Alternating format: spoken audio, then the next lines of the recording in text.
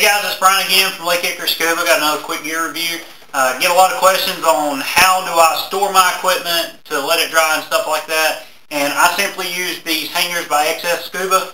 This is their wetsuit hanger. Basically, instead of putting it on a regular hanger, this is a good strong plastic. It's wide enough that it's going to support a wetsuit, and it's got rounded edges that keeps it from putting dents or tearing through the neoprene on the wetsuit. As far as my BCD and my regulator goes, I use their BCD hanger. It's got grooves. I can simply just put this through the straps or the shoulder straps of my BCD. It hangs. Once again, it's a good heavy-duty plastic hanger. It's wide enough that I can put quite a bit.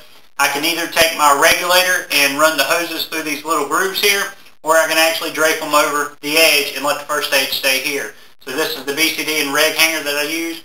And of course, for my accessories, also by XS, I use this.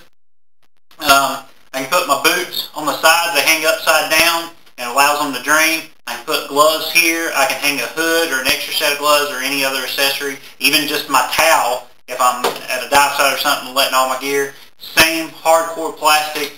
It's going to be very durable and hold up. So guys, that's how I dry my gear. A lot of times I'll hang it up and let it dry. As always, please check out other videos. Swing by Facebook, leave us a message. We encourage you to subscribe to us, and as always, guys, we appreciate your business.